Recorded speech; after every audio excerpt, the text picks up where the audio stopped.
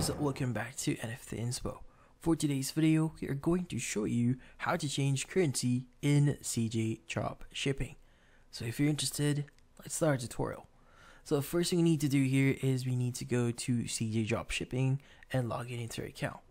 Now from here on the main menu of CJDropshipping, typically at the top right of your screen, you should be able to see a flag and a USD icon section here. Since USD is going to be the default currency that you'll be able to use on CJDropshipping. In this case, whenever you hover on this one, you have two options: language and currency. The language allows you to change the language of the shop itself, but not the currency.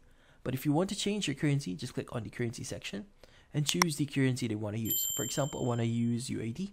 Let's go and choose this one and click on confirm. Now once you click on it, it should update your website here, and you should be able to now see that specific price or the price in their website in AUD. Now if you want to change it again, go ahead and click on it or hover over it, click on currency again, and choose USD again here. You could also utilize the search option here if you want to.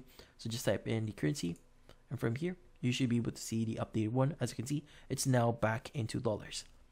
Now in this case, sometimes the pop-up here might not be accurate. As you can see, it's still showing in AUD whenever you hover it. What you need to do is you just need to reload your website, and that should fix the issue. But in this case, that's about it. So hopefully this video was able to help you. Like and subscribe to NFT Inspo. Thank you for watching.